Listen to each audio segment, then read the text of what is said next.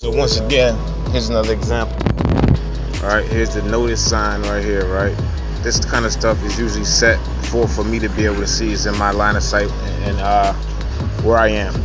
Again, I showed you something like this before, right? You got these poles right here, and then one pole has the caution signs all over it. So for anybody out there who doesn't quite understand the dynamics of this whole gang stalking, watch listed program, this is what it is. You see, you got the cones and everything surrounding this one right here, where the other ones don't necessarily have anything on it.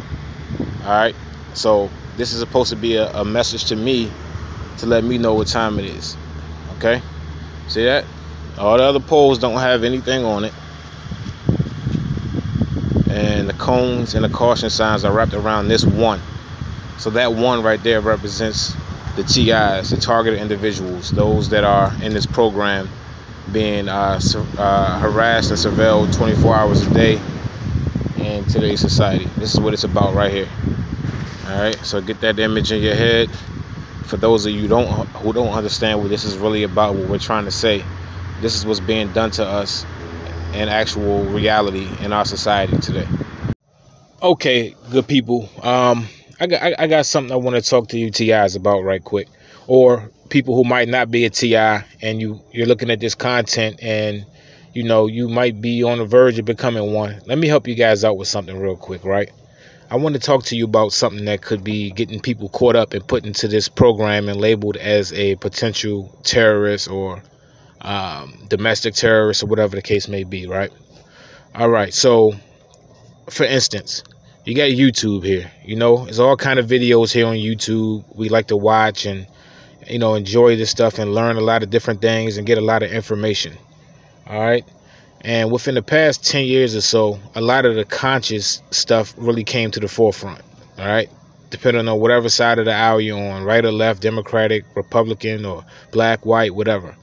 So if you find yourself being someone that's interested in more than just sports and just the normal run-of-the-mill Fortnite or whatever, if you're checking stuff out like Ben Shapiro, right, Alex Jones, especially for people who are of African descent, African American, say you're into the conscious community, right? You're looking at Brother Polite, you're looking at the Bobby Hemmett's and the Tariqs and the red and blue pill, SETI. I hear my man DB reference SETI from time to time. Things like that, right? You're looking at these videos. All right, so you look at enough of them, Google will probably report you to Homeland Security. All right, they'll mention the fact that you are consuming a lot of material from individuals who speak on a lot of conspiracies, who may be speaking out against certain things that's going on in the United States. Just things that they necessarily, government issues and things that they don't necessarily want people really looking into too much, right? So you're listening to these individuals' videos and getting that information. All right, that's one strike, right? They'll put you on. Maybe they'll start. Now they're going to watch you a little more closely, right? Now, say maybe you've been in trouble in the past. Maybe you have a felony charge or two. Maybe you've done a little time. All right.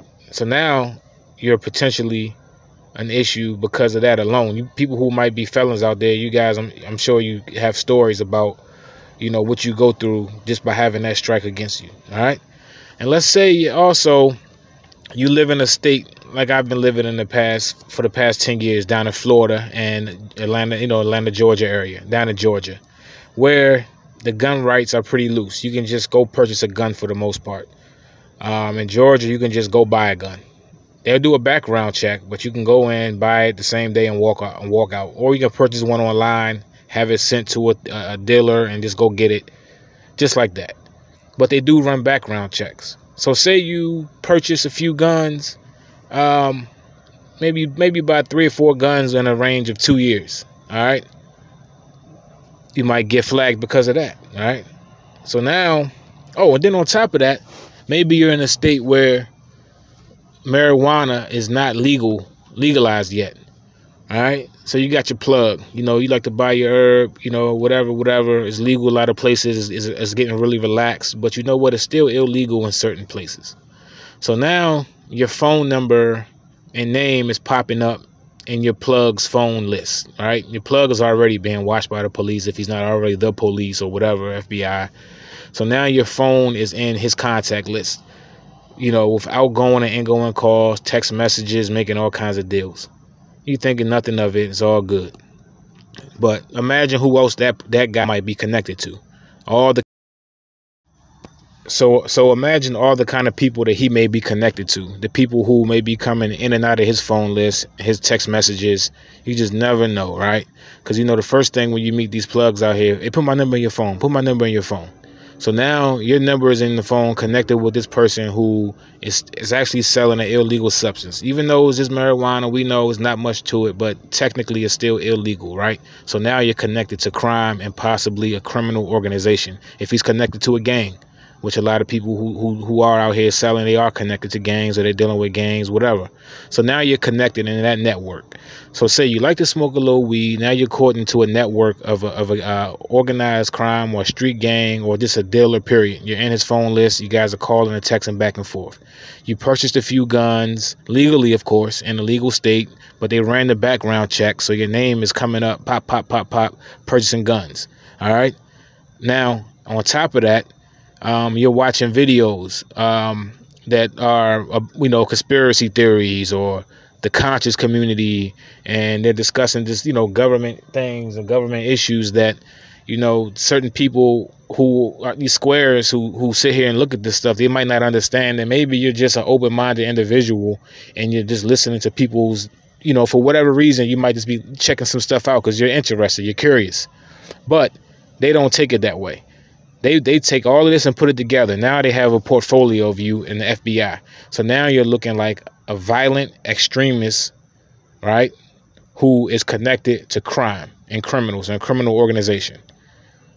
Now, when they want to go and designate you to be put on a terrorist watch list or whatever kind of watch list, they now have a nice list of complaints and red flags to utilize to paint this picture that you are a possible threat. So you're all good. You're smoking your herb. You got your few guns in your closet just to protect your home or whatever, protect your family, legally purchased, of course. And, you like to, smoke one and listen to these different things on YouTube. The algorithms pop up. You might listen to this video. You might listen to that video. You're just a little interested. You're curious. You're open-minded. Right? Pause. So now you're being painted as something that you might not actually be.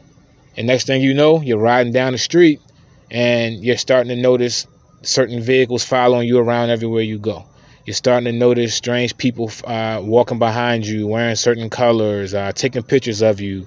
And then it turns into this whole gang stalking situation that we call it now. What we consider it as gang stalking. But because of all this technology nowadays, these phones, all this internet and all these different things, now all of a sudden, you're just living the same kind of life that people lived, 15, 20, 25 years ago, normally, just living these same type of lives, and they were perfectly fine. I know people who worked government jobs and smoked heavy weed their whole entire life. On the lunch break, before work, after work, all day long. Co-workers, just living their life, doing what they want to do, enjoying all kinds of women, doing their thing, Nowadays, we can't do that. Maybe you're online meeting women or you're just dealing with a lot of women, period. And now you can get designated from that, Oh, this person could be a possible sexual predator.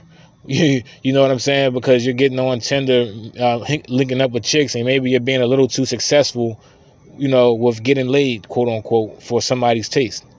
All right. So now you can also be considered a sexual predator. Throw that on your list. And all of these things, as I speak, there's a guy walking right past me. It's 9:33 p.m. right now. And there's a guy walking directly in front of me with his phone facing me with a hoodie on. He just came out of nowhere, by the way, the empty parking lot. I should just turn the camera around, but I'm not. So anyway, this is what happens. So now you're just out in the world and you've been put on one of these lists, And now you're stalked and watched, and your whole life has changed. And now, had this been 15, 20, 25 years ago, 30 years ago, you wouldn't have had any problems. You're just a normal red-blooded American with everything that I pretty much just mentioned there. So this is how things have changed. We have to adapt with the times and realize that. So for some of us, it's too late. We're already designated on these lists, and they're getting money off of it with this Homeland Security grants and different things of that nature to watch us.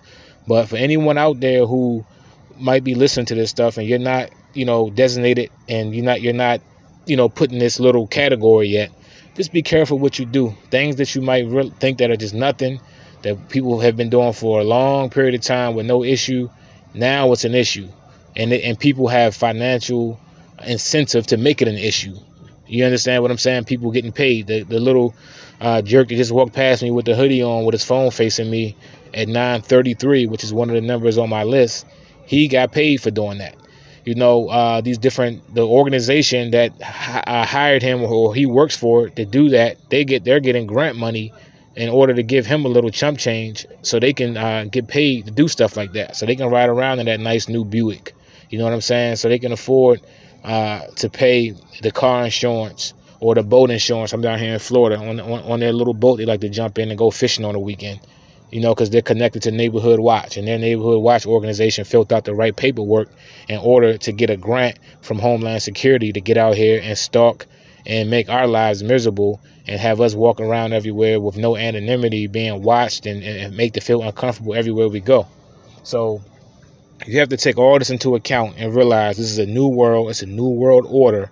And these are the type of things that will get you caught up in the mix and thrown in this whole matrix, so to speak, which is funny. The Matrix movie just came out this past week. I got to check that out. But this is just something to learn from. It's a new time that we're living in. And like I said, some of these people who are reporting this, they know that these things, you might not even be any kind of threat, but there's a financial incentive for people to have us thrown on this list. And some of these people might just be green squares, nerds who just don't get it. And they figure some of this stuff needs to be reported, and they do it. So I just want to get that word out, as I've been dealing with this stuff. And, I'm learning more about it. And I realize these are some of the things that are getting people thrown in the mix, and they don't even realize it. All right, so I'm going to catch you guys on the next one. Be safe out there. Peace. All right, good people. So check this out, right? I just got finished pumping gas, and I want to show y'all something here. Now, this could be here. For me, could not. I'm not going to say it is, but here's an example, right?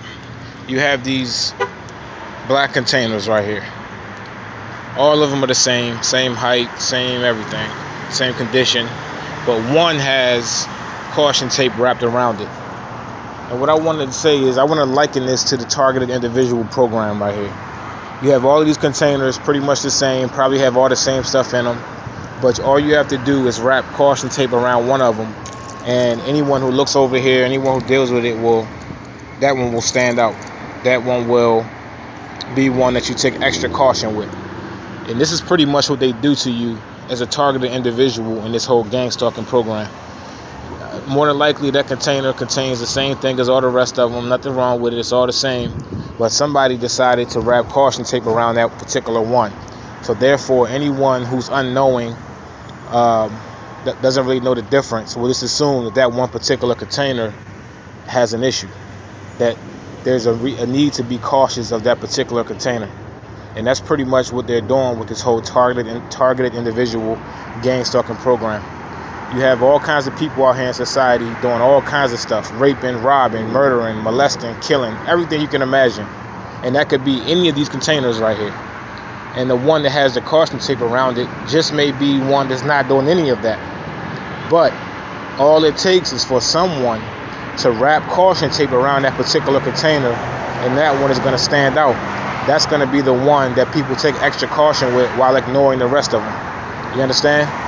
That container right there could just be one that whenever the employee was rolling the containers out, maybe that one rolled off and fell on his toe by accident. So now he doesn't like that container, right? He's pissed off at that particular container. So he wraps caution tape around that one. And even though it's probably the same as all the rest, you understand? But he has an issue with that particular container. So all it takes is to wrap caution tape around it, whether it needs to be there or not, and it's going to get special attention. It's, you know, anyone dealing with this one or looking over here, they're going to see, hey, that there's a hazard, there's a caution to be taken with this particular container. And that's pretty much the targeted individual gang stalking program being watch listed in a nutshell, right there. It's a good visual example for people who might not understand what this is all about. This is what it is right here. They pretty much put a virtual, invisible caution tape around you as a targeted individual using these devices and this technology via alert systems and different things of that nature. Simultaneously around the world, they put this caution tape around you in a way that will make you stand out and cause people to have extra care, extra caution with you, even if it doesn't need to be. So this is pretty much what it means to be a targeted individual right here. Peace. Talking new world, right? Look at this. This is a Tesla electric car station. All these Teslas and electric cars or whatever are sitting here getting, well, look at all these nice cars, and this one right here is all smashed up.